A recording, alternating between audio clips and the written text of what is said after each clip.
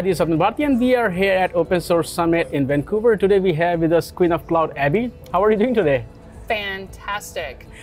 Recently, the whole IPO thing happened. How does it reflect, on Cloud Foundry? Well, I think it's fantastic that one, Pivotal has got a great portfolio of capabilities, both from Pivotal Cloud Foundry as well as the enablement services they have around it and their data suite. So I think they've got a great portfolio to go public with.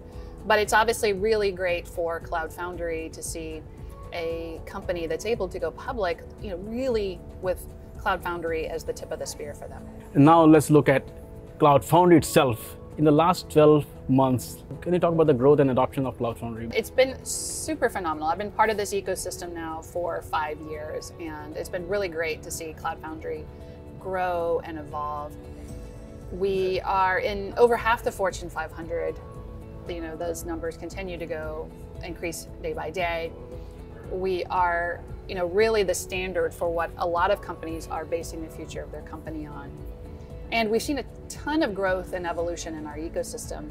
This year, we also saw Alibaba Cloud join as a gold member, and Cloud Foundry is now natively available on Alibaba Cloud, and I think we'll see a lot more from them. So we're seeing Cloud Foundry adoption grow by enterprise users. We're seeing all of the major public clouds wanting to be part of the ecosystem and the offering around Cloud Foundry.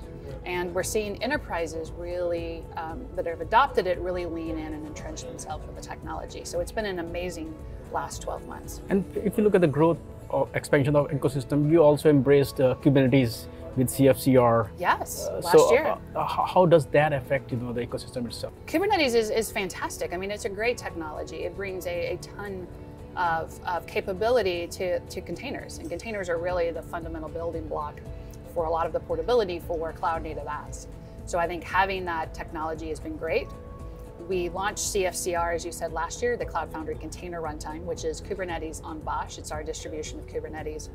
And that's allowed enterprises to start really sampling with that technology and running those containerized workloads alongside their Cloud Foundry deployment. So they can have a single plane of operations that allows them to have a variety of applications. Now, having said that, what I really firmly believe is that we are entering into beyond just multi-cloud, multi-platform world, where enterprises are going to really be running a variety of technologies and solutions to address their variety of workload needs with their applications. And so, I'm very strongly and firmly that multiple technologies will really be part of the larger story for most enterprises. What is multi-platform? Multi-platform means that they're going to be running a variety of platforms for a variety of application workloads. There's never going to be one technology that solves everything. That's not Cloud Foundry, that's not Kubernetes, that's not any platform, and that's fine.